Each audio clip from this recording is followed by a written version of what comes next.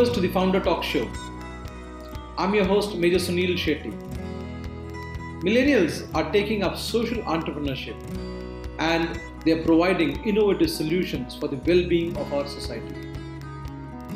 One such social innovator who is working towards better health and well-being for the mobility impaired people is Shruti Babu.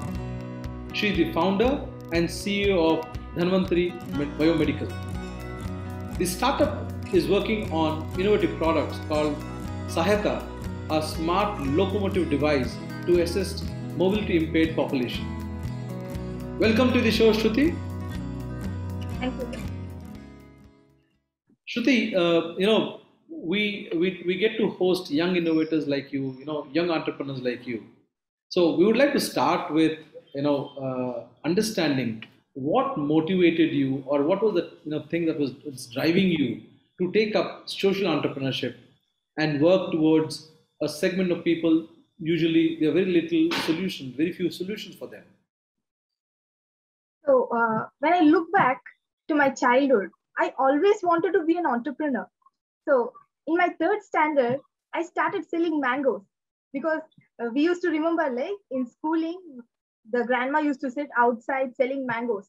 So the entrepreneurship essence started from the very initial age of mine. During my biomedical instrumentation graduation, I thought after graduating, I have to go into the core stream in the medical devices sector. How to become a medical device and an entrepreneur at the same time. So that's how I got to see the medical device economy was really, really nice. Where as a fresher, it was very difficult to get a job. And the entrepreneurship means lots of experiences in the core field and then get into the market. That's how they say. So it happened with a small incident where I got to see a 72 years old paraplegic patient. He was sitting in a bed. And as a biomedical engineer, and I was also in a fellowship called SIP, where we go into the hospitals, we actually search in need or the problem statement, what we call. So I was sitting in the corner of a hospital and I was just observing. I got to see this 72-year-old paraplegic patient who wanted to use the toilet. He had two daughters, one on the one side and another side on one. So they struggled to pick him up, place him on the commode, that is the toilet seat. In between, they had to place him on the wheelchair, take him to the toilet, again, take him and place him on the commode, wait until he defecates, cleanse him and bring him back. This is a social issue where during the transfer, he can fell into the floor. So later 2 days, he actually fell into the floor and broke his hip. I thought, being a biomedical engineer, why don't I innovate something where the patient can sit in the chair, defecate? Most important part comes here. There is nothing rather than the human assistance or the family assistance who can cleanse the patient body. So that's how we got a solution in name of Sahayatha, which can cleanse the human body, maintains the dignity and hygiene. That's how the innovation came into a picture called Sahayatha, which can assist the patient. We actually did not know what the social innovation is or the social entrepreneurship is. We went behind the problem to give the patient a better solution, and which was the societal need. That's how the whole entrepreneurship called the social entrepreneurship came into picture as far to us. You're doing a commendable job, not just taking up social cause, but also using your skills towards for the betterment of the society. That's really commendable. So what has been the impact? I mean, currently you're working as a company. You have a company that produces this equipment. Are you just working on designs or prototypes? What stage are you in currently? So we are the complete manufacturers of the product called Sahayatha. So initially 2019, this idea came. We started developing prototypes. with the support of Birac, Kit TBI. So our prototyping stage got completed in the end of 2019.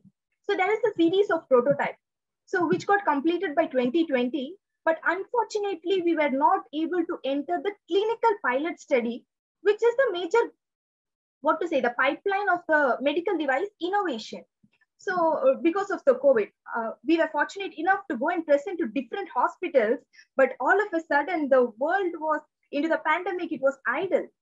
So we waited, but we were working from home, we were not able to serve the patient. Then later on we thought, because of the family incident, major of our family in Dhanvantri Biomedical lost few of their family members in the COVID situation. We thought, why not Sahayatha can help the COVID patients in the COVID scenario?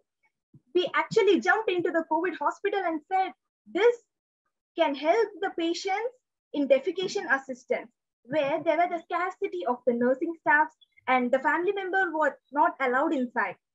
So that's how Sahayatha was able to help the COVID patients. And fortunately, our pilot study got completed. And now we completed our clinical pilot study and we are in the pilot batch of manufacturing stage. And the most important and interesting part, what we got is, during the clinical pilot study, the COVID got over, but still the clinical pilot study, we took some more days.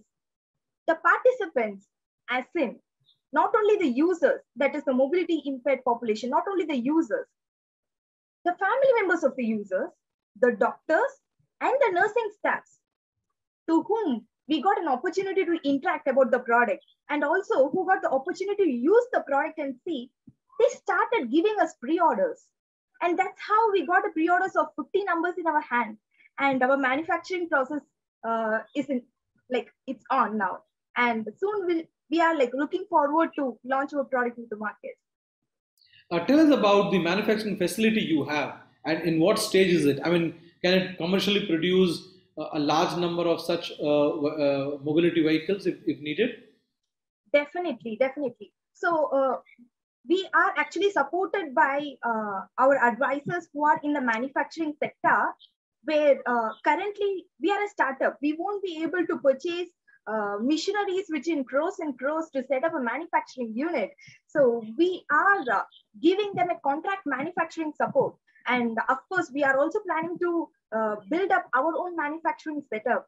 But I know it's going to take a bit time, but still things are in process. But we have a capacity to manufacture up to 10,000 number of pieces currently.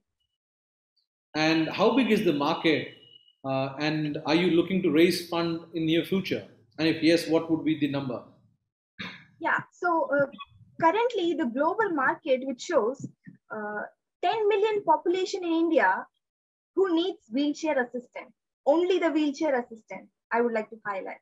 And in India, 30.8 million are mobility impaired. And in Asia, it shows 18% in 2025, the market trends, which can go up to. And the COVID situation has enormously doubled the market needs in terms of wheelchairs and other assistive aids, which can support the mobility impaired due to the COVID weakness and other kind of disabilities. So that is the market segment which we forecast, and we have raised funding from Birac and DST and from EDII up to 10.7 million so far, and we are also expecting to raise fund of another 5 million to set up a manufacturing unit. You're talking about rupees. Yeah. Okay. Yes. Yeah. So that is 1 crore, 1.17 crore in rupees. And also we would like to gather more funds for setting up manufacturing plant. So the funds, what we have raised, we were very confident, but being into research and getting an innovation into the market was not that simple, because we have faced the failures to achieve that defecation cleansing, the most innovative part, what we call. We have failed for past 5 years.